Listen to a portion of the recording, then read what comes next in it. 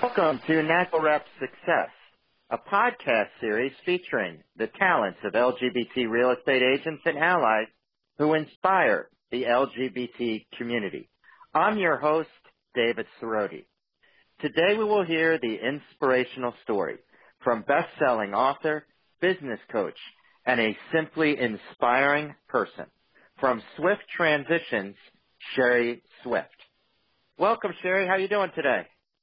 I am fantastic, David. Super excited about being here with you today. Well, this is going to be a fascinating podcast because it's not often that we hear from someone who lost her parents in an incredibly tragic circumstance, was married to a man, had 3 kids, ultimately found true happiness, remarried, this time to a woman. So let's get right into it, Sherry. And let's start with your upbringing. Your mom and dad who were married for 40 years, and you were the youngest of 4 kids. Yeah, so, I grew up in a very traditional environment, very traditional family. The baby of 4, enjoyed a wonderfully just healthy, normal upbringing. And my parents were married for a very, very long time. No abuse. Everything was amazing. Everything was wonderful until it just wasn't anymore. And that was because my father, he was suffering in silence. No one knew about it. And I looked up one day and my life just immediately changed when we found out that he took the life of my mother, and then just 3 days later, he was gone, and it was, just absolute conforming my life. So yeah, it was when I started. It's when I started and became Sherry Swift. You know how we have those things that happen that make us who we really are, and that was that thing for me. You talked about your dad, and while all of us are sorry to hear this story, you're very open about what happened. Your dad, you discovered, had a brain tumor that impacted what happened. What was it like to go through that?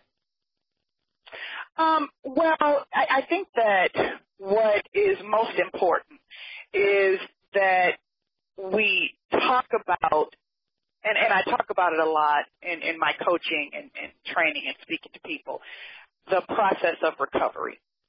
So my father was suffering in silence, and so many of us, we suffer in silence. We have things that are going on with us. We have things that we are struggling with. So many people suffering deep in depression and suffering with sickness and illness. And, like so many people in life, we suffer with things, but we feel like we're supposed to be strong and hold those things in and not tell other people about them. And we think that makes us courageous, when in reality, it's us suffering in silence. And silence creates opportunity for an umbrella of darkness. And so I think that I feel bad that my father had to suffer in silence, but he was traditional, like so many other men that thought, I'm just going to deal with this by myself, and I'm not going to tell other people about it. And so I am the encourager of transparency because of that. Sure, you said that your life really began later in life, in your 20s and 30s. Can you explain that? Well, let me tell you. I think that, David, we all have something, a trigger, something that happens in our life that really makes way for and creates the opportunity to become the next version of ourselves, right? So, when my parents died and the tragedy behind how my parents died, what it did was it changed my thinking. It changed the way that I saw the world. It changed so much in me. And it's what created in me a person who wanted to do more for other people, who wanted to light the way for other people who experienced tragedy. It is actually when I became the person that is interested every day in sitting with people to talk about what they want to do with their lives. And when I became the person who's interested in talking with people about grief recovery, and when I became the person that's interested in helping people step into their personal life the way they, really want to, that was the incident, that was the trigger for me that created my opportunity to actually become Sherry Swift. And it wasn't an immediate transformation because you talk about getting married 6 months later after your parents had passed away. Correct. And, this is what I want you to know, is that was very much a part of that transformation. So my parents passed away, and I went into this deep, dark place that after a tragedy like that happened, a lot of people will go into a deep, dark place. And I went into this deep, deep, dark place.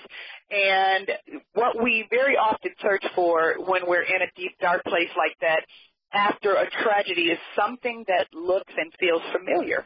So I was looking for something that looked and felt familiar.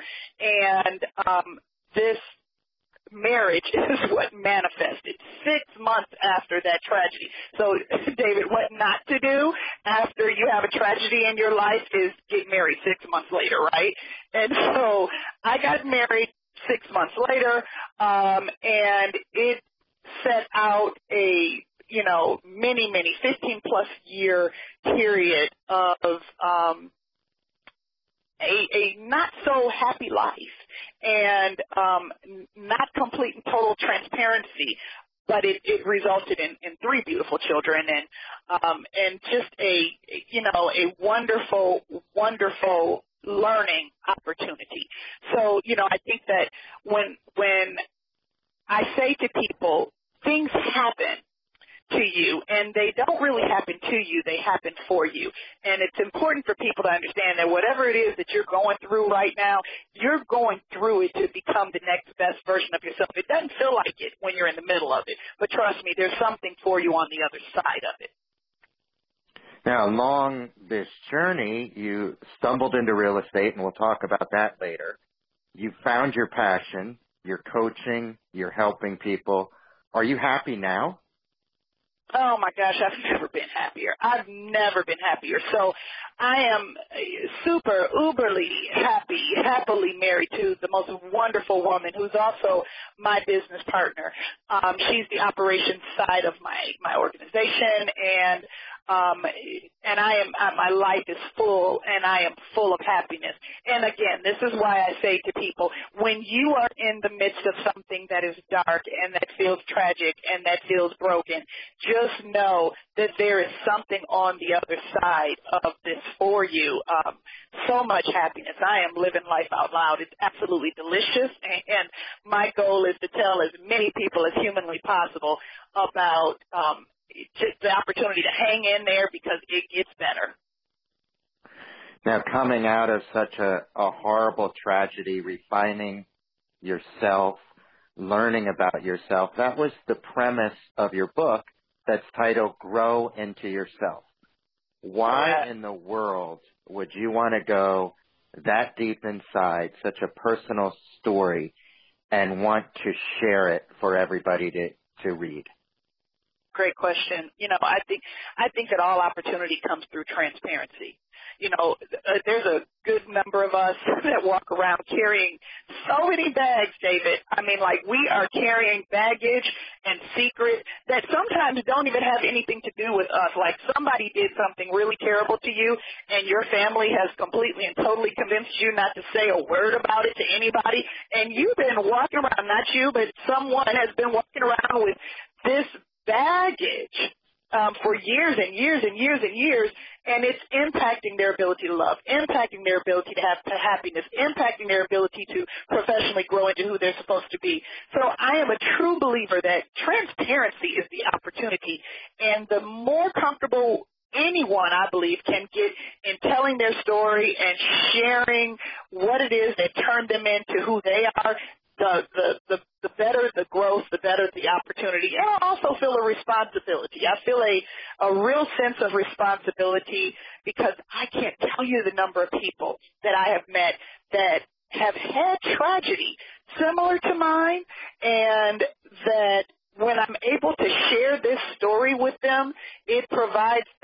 hope and with possibility. So, that's why you go back through the story, it's to provide a light for other people. You really believe that it's okay to be broken. What does that mean? I think that I tell people often, I say, I think it's amazing if someone has had an opportunity to live a life that has just been amazing and there's never been any pain and distension in their life. But I don't know how interesting that person really is. I think that the deeper the consequence and the deeper the challenge and the harder the process, the more beautiful and the more opportunity in the outcome.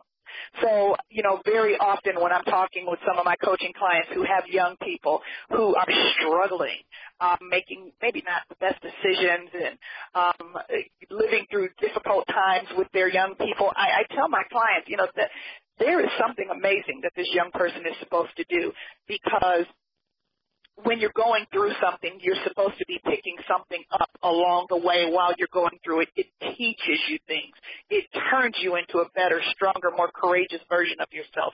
So that's why I think it's okay to be broken, because it turns us into a better version of ourselves. Now, it's not fun being broken. And when you're being broken, you're not having a good time when it's happening.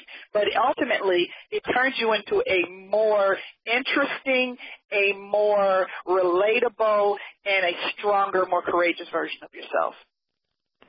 And once you realize you're broken, then you can begin to move on, right? Oh, absolutely. Absolutely. You got to get to a place where you are comfortable saying, this is not okay. I am not the happiest version of myself. I am not the most the most productive version of myself. Things could be better for me. And that's always the first step, is just deciding this is not okay. I could do better than this. I can be happier than this.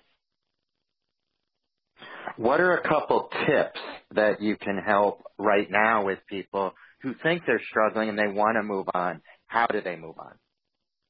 I think that the first step is to spend some time introspectively with yourself, with your story, with your reality. Sometimes you got to go into a dark place and look at what all of your reality is and just deal with it. Just deal with it, whether it's through journaling. I encourage people to buy my book and my book, Grow Into Yourself, because it's somewhat a workbook, David. It's towards the end of the book, it begins to ask people the questions that they need to answer in order to move from one spot in their life to another. So, journal it out, buy my book and move through it. Partner with a coach or a therapist or a counselor who you can trust in order to get some of that out.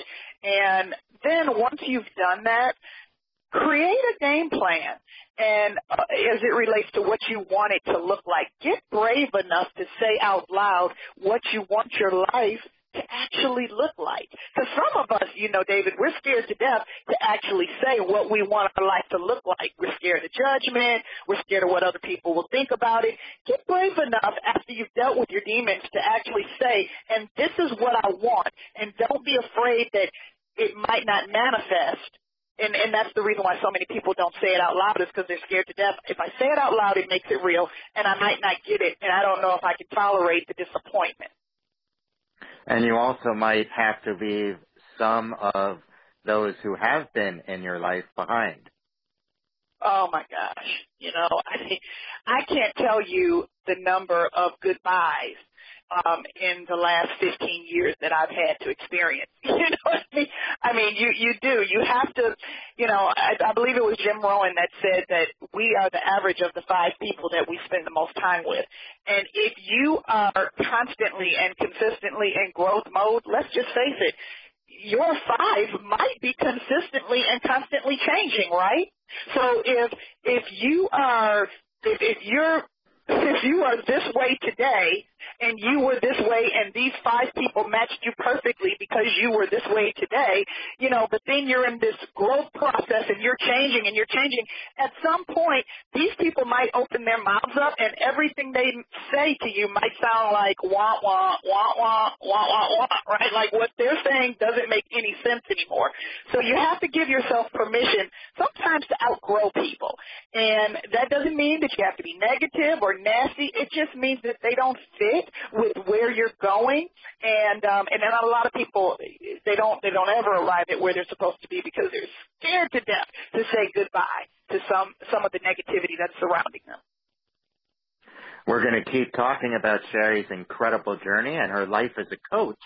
But first, the 4th annual NAGLREP National LGBT Real Estate Conference will be in one of America's favorite resorts, Palm Springs, on October 17th through the 19th.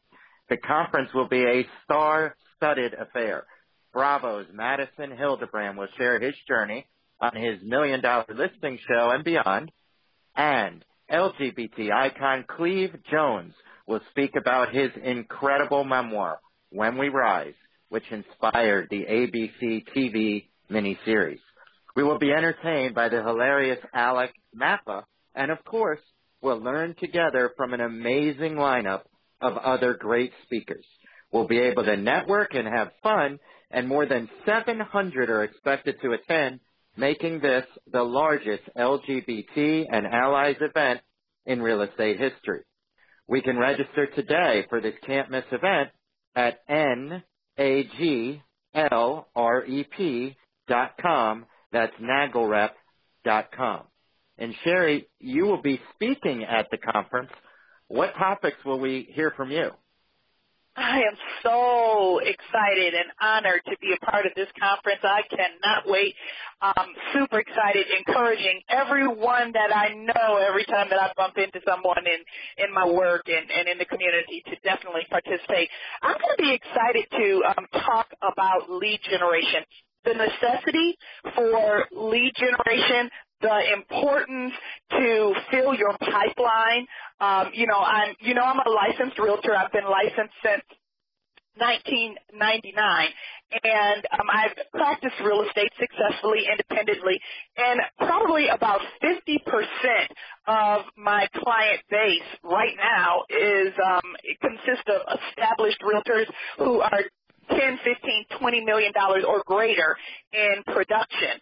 So my whole why and what for when I'm meeting with these people and supporting their growth and their teams is to make sure that they understand the importance of lead generation. So I'm going to come into this convention, and we are going to talk about the importance of lead generation, the mindset that you need to have in order to actually accept that lead generation is part of your job every day.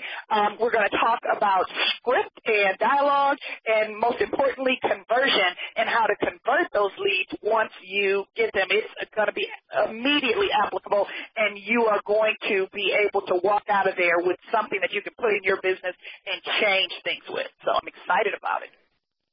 I can tell you're excited. The passion is coming through, and the sessions will be tremendous. Let's talk about your entrance into real estate. For many, real estate is a second or third career. For you, it was too, but your reason to get into real estate was not on the sales side, was it? Not really, no. The only reason that I was really interested in coming into real estate at all, David, was I wanted access to the multi-list.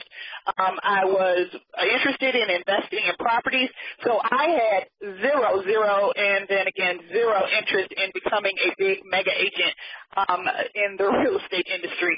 And then once I got in there, thank God I bumped into a broker who, at that time, I was working with a local brand in Michigan, and I bumped into a broker who said to me, I'll let you park your license here and run your transactions through the office, but I think you could do this, and I think you could do it on a high level. And so if you promise me you'll do this, this, and this, then I'll let you park your license here. And thank God she gave me that challenge, because I found out that there's no magic here with consistency and an effort that there's a lot of money to be made here. So I actually built a very healthy real estate career almost by accident, right? And then found out that it's all in systems and tools and consistency. And that local office company was Real Estate One. You eventually left them to join Keller Williams as a team leader. We've heard so much about Keller Williams and this title of team leader. What is that job? So in the Keller Williams brand and model, and business model and organizational model, team leaders are probably the role and position in other brokerages that you would call a manager, okay?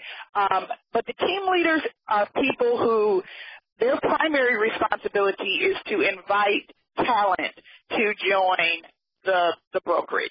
So it's a big recruiting and partnering position. So my primary responsibility was to invite other people into the Keller Williams family and the brokerage that I was working with at that time. And then in addition to that, the other part of my job was to coach and train the realtors who we were already in partnership with. And that is when you found that the part you loved most about what you were doing with Keller Williams was that coaching. How did that come about? Well, you sit down with enough people and talk with them about what it is that they really want, and either you are really interested in helping them get there on a very regular basis. You want to have more and more and more conversations, or you figure out pretty quickly that that is not your thing and you do not really want to sit and talk with people about what it is that they want. So I found out the more that I talked to people that I really had a really genuine interest in helping people evolve, and I loved that piece of it more, and I found that I was more effective at that piece of it than the other piece. Now, don't get me wrong. I love recruiting, and I love inviting people into a wonderful opportunity, but I just have a passion for helping people to realize their best life and to find the productivity levels that they're looking for, to help them to find the tools that they need in order to make the kind of money that they want to make. And most importantly, David, in our industry, we are so connected to the outcome as realtors. Like, if you build a healthy real estate career, you have to stay in it, because we tell ourselves the lie that none of our clients want to deal with anybody other than us, when the reality is your sustainability in this industry is directly connected to and linked to your ability to recreate yourself. Because one day, all of us are going to wake up and go, I don't want to go show any houses today. I don't want to go on any listing appointments today. And wouldn't it be amazing if you can find some people who you can pour your talent into that will go do that in your name, in your brand, and you can go sit on a beach somewhere and live out the rest of your life and enjoy your life, or go do the next thing that you want to do, right? Why do you think coaching has come on the scene almost overnight in real estate? I don't think that's a great question. I don't think it's overnight. I think that more people are just leaning into it. I've been coaching now for many, many years. And so I think that it's just becoming more popular now. I think that, or not even popular, more commonly known. I think that more people are accepting and speaking to the necessity to have a coach, to have someone to support your business. And let's just be perfectly frank. In our industry, we are surrounded by people who have to have just a little bit of ego in order to do what we do successfully. Like, you got to be pretty comfortable and confident in yourself to become a mega agent, to negotiate anybody's most valuable asset. And so in the real estate industry, you don't find very many people who say publicly out loud that, I am doing as well as I'm doing because I'm working with this professional coach, or I'm working with this coaching organization. It's just not an accolade that's thrown around out there very often because we support so many people who are, just pretty comfortable in who they are. And I think that that's switching, and it's changing a little bit now. I think that people are getting more, in our industry, are getting more comfortable with the idea that no one succeeds alone, that my business as a realtor is no different than any other business model, and if any other CEO in any other industry would hire a consultant to come in and tell them, like you said to me before, David, in other conversations, well, I'm going to hire somebody to come in and tell me what I might not see because I'm too close to it, right? If other brands and industries will allow that to happen, why wouldn't a realtor give themselves the same permission to have somebody come in and offer that type of insight? So I think the realtors are getting more comfortable with the public support and giving themselves permission to have that. Well, let's pause for a second and talk about NAGLREP, which can give all of our listeners some comfort. During Pride Month, NAGLREP will celebrate its 10th anniversary. Today, the organization continues to grow in size and scope and now has more than 1,500 members. The benefits are many to the organization. A profile on NAGLREP.com, which receives 75,000 unique visits a month and is the leading referrer of LGBT clients. 90% of NAGLREP members close at least 1 to 3 deals per year through their membership. 8% say they close 4 to 6 deals a year, and 2%, a whopping 7 to 10 deals, come their way through NAGLREP. And of course, NAGLREP provides its members with the capability to be around a close-knit group of members for networking and learning opportunities, along with the capability to showcase leadership at the local, state, and national levels. Make sure you join NAGLREP at NAGLREP.com. Sherry, let's go back to your story. You were at Keller Williams, you're happy coaching, and then you make another bold move and you decide to go out on your own and start Swift Transition. Yes.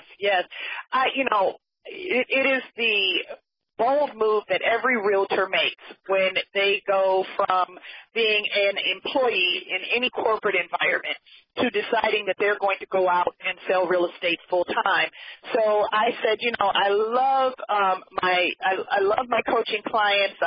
I love the ability to connect with my coaching clients, and I'm really excited to become my own entity and to step out on my own because I'll be able to reach more people that way. So, Swift Transitions was born, and we are now a coaching and training and consulting organization that not only coaches, trains, and consults within the real estate industry, and we have coaching clients who are stretched out in many other industries, and we are invited into organizations on a very regular and consistent basis to help them to connect on a deeper level around customer service, around DISC and behavioral understanding so that we are serving our clients and customers where they should be, one-on-one basis for productivity and performance. So, yeah, we stepped out and we've been having a ball ever since. I know this is a hard question because you have so many clients, and to narrow down their needs is hard. But if you could, what are some of the common themes that you see with your real estate clients? It's a good question. It's a really good question, David. I think that the number one need that I find with my real estate clients is the need for focus. Let's put the squirrels away. Let's focus on one thing. Let's focus on it long enough to see if it gives us an ROI, a return on investment, and let's try to narrow the squirrel and the distraction that we have a tendency to suffer from in our industry. I think another thing that we need to focus on in our industry is the necessity and the importance to time block, to not just wing it on a day-to-day basis. We have got to show up in intention in our lives, not in reaction to what other people want. You did not go into your business. You did not start your own business to have to show up every time somebody rings a bell. You get to control that reaction, but first you have to create an intentional time block and be on purpose about when you're going to be, where you're going to be. And that kind of leads me into the importance of our industry understanding the necessity for lead generation and pipeline filling.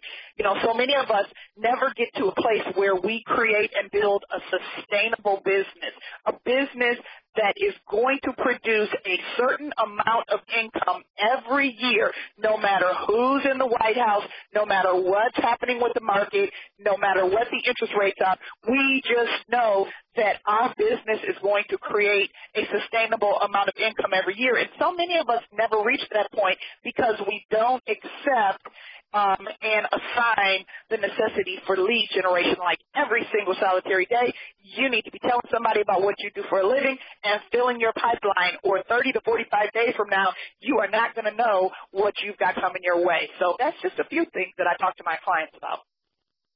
And is the greatest asset a coach provides accountability? It is. It is. Accountability is definitely a very important asset that a coach provides. And I will also tell you that when you're selecting a coach and when you're partnering with a coach, you want to make sure that this is a coach who you can relate to and that you like and trust, because I do believe, David, that all growth happens from the inside out. So, you know, it's important that you have a coach who you can trust with your personal development in addition to your professional development, because there might be something in the way that's keeping you from making those phone calls, something in the way that's keeping you from showing up at the office when you're supposed to be there, something in the way that's keeping you from asking for the business, that's keeping you from calling your database and talking to all those people that you should be talking to and asking them for help. So we have to move through some things that don't have anything to do with business sometimes in order to get to the opportunity that the business provides. So I think that's why you really want to qualify your coach and make sure that they are certified, make sure that they actually practice their business on a regular basis and are capable of moving you through that. Sherry, you are truly amazing. Your passion, your leadership, your desire to help people just exudes confidence. I want to encourage everybody to visit Sherry's website. It's sherryswift.com. That's Sherry with a Y, Swift.com. And then make sure you go to Amazon and get her book. Sherry, that's got to sound just unbelievable. Go buy my book at Amazon. Oh my gosh, it's bananas. I almost can't get used to it, right? Whenever I hear someone say, you know, go buy Sherry's book on Amazon, or when I hear someone say, you know, oh, Sherry's a best-selling author on Amazon, it's just bananas. I mean, I'm having a ball. It's fantastic, and I'm getting very used to it. So on to the next project. I'm already writing the next book, David. Will you sign this first book for me in Palm Springs?